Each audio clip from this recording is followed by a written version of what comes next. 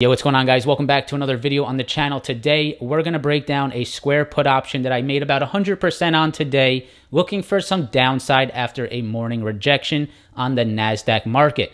This morning on the pre-market live streams, we talked about a key 16,000 level on the NASDAQ. We talked about how the NASDAQ will most likely push up to that level, find some rejection, make lower highs and lower lows, and then start to slip just like it has over the last 2 days. We got that exact move today. It was very clean, and when I started to see that, I wanted to go ahead and take some Square put options. Square has been a very weak stock. It also was rejecting, had a little bit of a rejection all morning, about 8 minutes in a row, was rejecting a very key level. And when I saw that in confluence with the NASDAQ rejection, I knew this was a good play, and it worked out beautifully. So I want to go over the technicals today, show you guys what I was looking at in particular on the NASDAQ to set up this downside play on Square. If you guys enjoy this video after watching it, press that like button, subscribe to the channel, and make sure to come hang out in the pre-market live streams where we called out this morning almost perfectly. It's a great way to prepare for your morning, and of course, it is completely free.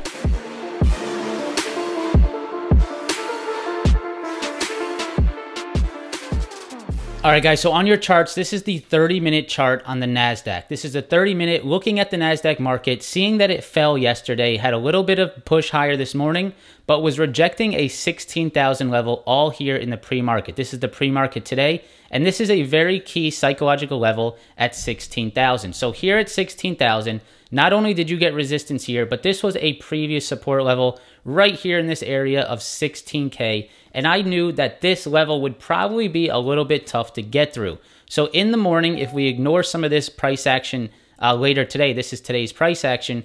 If we zoom in here, I was looking for the push back to 16, and I was looking for the rejection. Now, if we go into the 1-minute chart, we'll see this very clearly. So here on the 1-minute chart, I'll go ahead and scale this to look correct for us.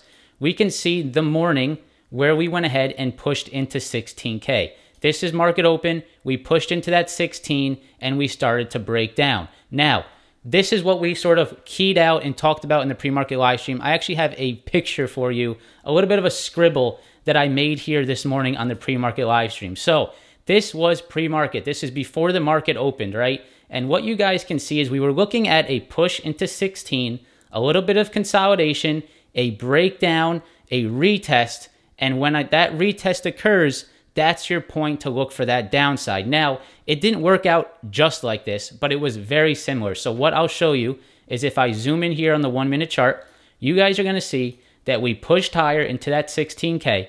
We pulled back and we retested. Now, where did we retest? We retested perfectly at this previous support here, and it turned into some very, very clean resistance. So this is what the NASDAQ did. It pushed into 16, rejected just like it has every other previous day, came back lower, retested, failed, and moved lower. Now, the rest of the day, the NASDAQ did hold up pretty well, but this morning movement was so clean, and it was very similar to what we were looking for here in the morning. That push into 16, that pullback, that resistance, that rejection, and the move lower. So when I saw that, I figured that there could be some downside on this market. More in, and I was a little bit ahead of this at the time. So I was actually looking to play Square a little bit earlier than this rejection.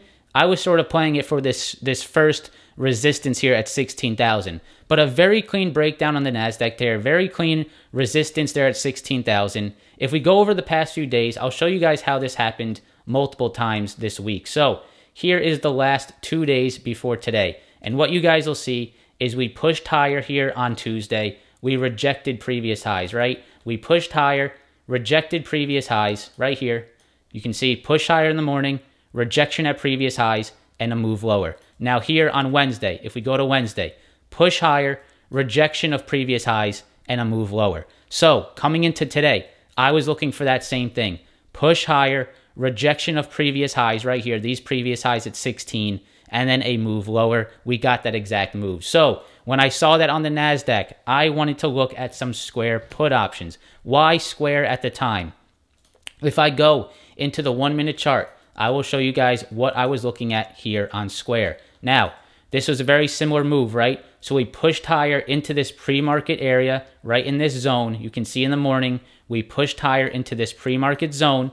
You guys can see right here, push higher, very similar to the NASDAQ, and a resistance right there at 195. A move lower, a push higher, a lower low, and a very clean breakdown. So when I started to see that resistance come in here on square, I definitely was looking for that put option to see if I could play this to the downside. Now playing it here, playing a put up here at these resistance levels provides you a very nice risk to reward opportunity. Why do I say that? Because your risk is just maybe over these highs, right? You get in here, you put your risk over these highs, maybe up to 196. You say, if it gets to 196, I take my loss. But if it trades, it makes lower lows, makes lower highs, and it starts to bleed out, then you have a very nice trade on your hands. So if I go ahead and pull up the Discord chat where I show all the trades that I take, here it was, guys. So at 9:47, I went ahead and got into this square put option. I took a square 190 put for $2.40 with a stop above 196. So why did I take that? I took that because I saw the resistance start to come in the NASDAQ, that 16,000 rejection, and I also started to see these wicks that were forming here at 195. You can see 1, 2, 3, 4, 5, 6, 7, 8 times we rejected this 195.50 level, and then we went ahead and moved lower, and that is where I went ahead and I took my put option. I took it there because it provided me very good risk to reward. I had pre-market resistance there to support me, and I also had a very clean stop loss. If it breaks above these levels, I take my loss. Now, I went ahead and I held this thing even through this little push higher. Now, why did I do that? Because I do not want to panic out of this position. I had a set plan to take a loss at 196. I scaled into this position with an amount that I'm okay to lose. Now, when you get into a position with an amount you're okay to lose at your stop loss, then you should not be micromanaging the position. So as long as Square was staying below that 196, I was holding this put option. As long as it stayed below, as long as it made a lower high, I wanted to go ahead and hold this put option because in my mind, I figured that the NASDAQ was going to reject that 16,000, make a lower high, and start to move lower. And Square was reacting off that NASDAQ movement. So guys, when did I go ahead and sell this? So if I pull back up the chat, you guys will see that I was all out of Square around 10:58. It was about 100% trade. I'll go ahead and pull up the orders for you guys to see. But around 10:58 is when I got out of this. I saw that Square was starting to break lower. We got this nice lower high, moved lower, another lower high, a little bit of a rejection off these pre-market levels. So a very clean rejection here as well. Was not selling into this because I figured maybe we see a rejection here of these opening levels. You can see the move lower. 10:58 was right around here is when I went ahead and I got out of Square. I got out of Square here because this was the first sign of a higher high and a higher low. What you guys can see, this was a low, this was another low right here, and it was a higher high and a higher high. So when I started to see that higher low, higher high, that was my sign to just go ahead and take my profits. Now, traditionally, I'd probably be a little bit more patient on a play like this, but coming into today, guys, I knew that this market was just not favored towards swing traders for people that were holding over a long period of time. The volatility is definitely there, and I wanted to go ahead and take my quick profits. As you guys know, I've taken a few losses on some swing trades lately, and I wanted to get a nice win under my belt.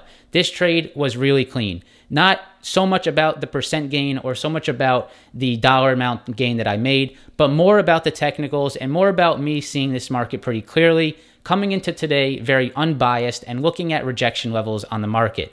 This trade could have not been possible if I was not focused on where the NASDAQ was rejecting. The NASDAQ was what gave this trade away from me, right? Because I knew coming into today, if we go back to the 30-minute chart, I knew coming into today that I was looking for a rejection at 16,000. I was looking for that push back into this 16,000 level right here. You guys can see 16,000. I was looking for that push back into 16 and that rejection. And when I started to see that come in here this morning, if I go back to this morning, when I started to see that come in this morning and I saw this thing reject 16, break down, retest previous support, turn it into resistance right here, right? Previous support turning into resistance, turning into resistance. When I saw that, that was where I went ahead and said that this would be a very good trade.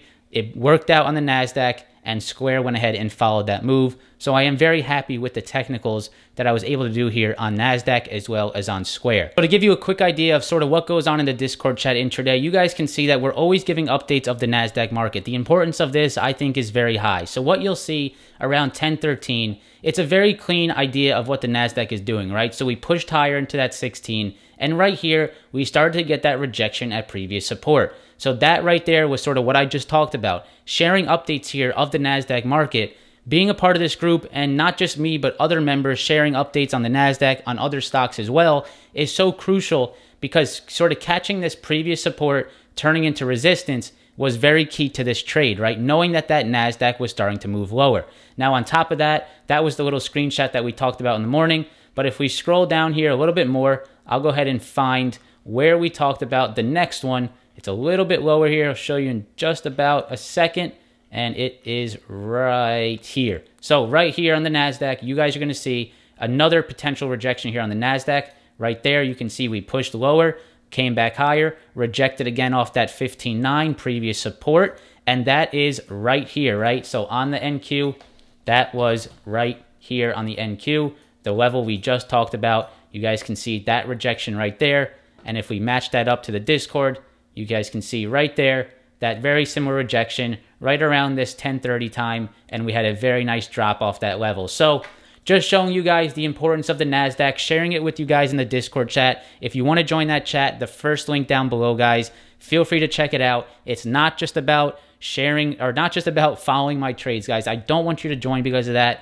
There's real education, there's real technicals, sharing the market with everyone, sharing the ideas that everyone has. It's a very awesome trading community, collaboration, getting eyes on the market, not just your own, but having other people be watching the market for you. It is very valuable if you use it the right way. And that is the key, using it the right way, using it as another aid in your trading, another way to learn in your trading, not using it as just something to follow and hope that you become a millionaire overnight. That is not why you want to be joining any type of chat, not mine, not anyone's. You want to use it as a way to aid your trading, to help you with your trading, to learn from, not to follow. All right, guys, so that's going to be it for this video. I think a very clean trade on Square. I'm happy about how the NASDAQ set up today, happy about how Square followed it as well, almost to a T, very clean downside, happy to take that profit. Just showing you guys in today's video the importance of looking at those futures markets and seeing what the overall market is doing.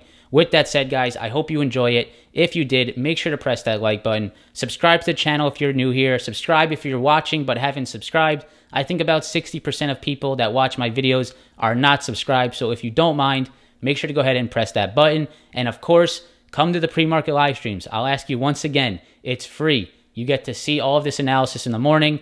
Prepare yourself, prepare your day. After you watch my live stream, you head over to the Chad, shout out to the Colt, to Josh Answers. You start with me, you go to Josh in the Market Open. It's a great way to prepare yourself for the day. Hope you guys enjoyed today's video. Thank you for watching and hope to see you in the next one. Peace.